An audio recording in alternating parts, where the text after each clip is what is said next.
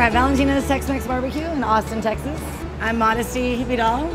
Miguel Vidal. This is my wonderful wife and business partner. This is my personal chef. Yeah. This is Miguel's food that he grew up eating, but better. I've worked in restaurants since I was 15 years old. I met Modesty back in 2005. We named the business after our daughter. I wanted to be able to represent, she was the baby at the time. I wanted to represent what I felt was true Tejano cooking and true Mexican-American flavors here in Texas. And what better way than to be able to have barbecue and fresh flour tortillas, right? And then everything else that comes in between there. So the business is really based off family, and everything that we do is to be able to share with people and with family. Every customer that comes in, we want to treat them like they're my aunt, uncle, brother, sister, they probably mom, could be. dad, home-cooked food, but presented with such quality that it can stand up to any five-star restaurant. That's what we want to do. But we want to have a relaxed atmosphere where anyone can feel comfortable, you know, put their boots up on one of the picnic tables and just kind of relax and enjoy something. What we're trying to do with the food is put some, like the love and attention and detail into it, so that when you are eating the food, it can take you back to a time that it reminds you of something special. My brother has become our lead pit master now. He's been with me since the beginning, so 6 years. My sister is head prep cook over here. She works every day, almost maybe 6.5 days a week. And then she babysits our kids too. I do have another sister that will help out from time to time. She lives like 2 minutes away from us. She's mostly involved with helping out with family stuff, watching our kids, or doing caterings and events. And I have 2 cousins that have worked here for 5 years plus. And they are all involved with the barbecues because even though they had very little to zero restaurant experience coming in, they know the flavor and profiles I'm trying to push out based off my family's cooking.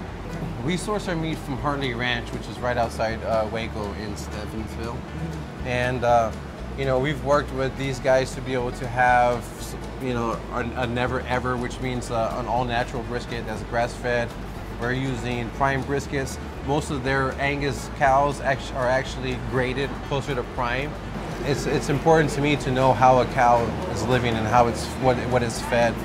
So we use 100% mesquite wood, right? In Central Texas here, it's typical to use post oak or oak. I think it gives us a distinct flavor. I think when you're thinking about Mexican food or South Texas food, and you're thinking about asadas or grilled meats or whatever, the al carbon kind of style, you're thinking of like hot, the grill, the smoke, the fire, right? And those flavors, when we add it to our barbecue, it kind of, it blends those two together and it brings that flavor out. So those flavors you're getting from the asadas or carbons, when you do a long cook with the brisket, you're gonna have those elements there too. And that's the flavor I'm going for. So we use offset pits. We don't do reverse flow. There's like pits that are offset, but they're also reverse flow. No, we have this continuous flow going through here. We use 3/4 inch steel. This pit right here is a 36-inch barrel. The mesquite wood, we want to burn a lot and be able to have coals so it can not be over smoked and continue to burn. So I like the space in a room in there, and it does burn hot, so I don't really need to have an insulated firebox. So right now these don't have anything on them. We're gonna get ready to load them up with our brisket. We fit about 1, 2, 3 briskets here. We'll do about 21, 22 briskets on here. These are our whole chickens. They cook for about 4 hours, 3.5 to 4 hours on the chicken. When we're cooking these whole chickens, we're gonna look for a crust to start developing again. And you're gonna see some of the juices are naturally coming out. These should be pushed over actually just a little bit more. They're a little bit too tight, too close to each other. But we're gonna know that the chicken is ready in about 1.5 hours or so, just by taking the tail, okay? We're gonna put slight pressure, and if it starts to pop off, we're gonna pull it. So this is the dry rub for the brisket. The beef ribs will take this on too.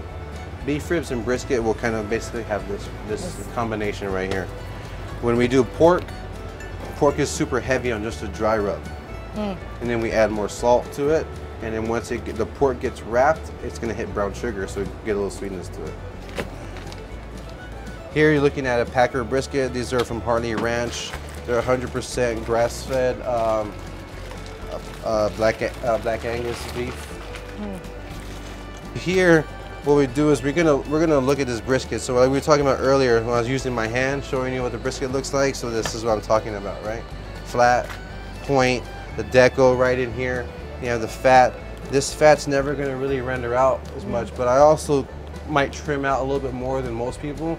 So I'm going for some aesthetics and stuff too, right here. Now this fat will just kind of sit inside the brisket and never render out. So I'm gonna clean some of this out. And as I'm creating my cuts here, I'm gonna start creating the line to be able to have a 1/4 inch thick. We're gonna look for about a 1/4 inch right here and go about 1/2 inch on the fat side. We just ate it. This is from the deco without the bottom part. This is, in my opinion, like the 2 best pieces of brisket that you can get.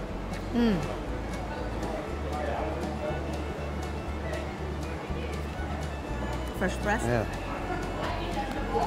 Should we just like... This is our answer. This is our answer to white bread.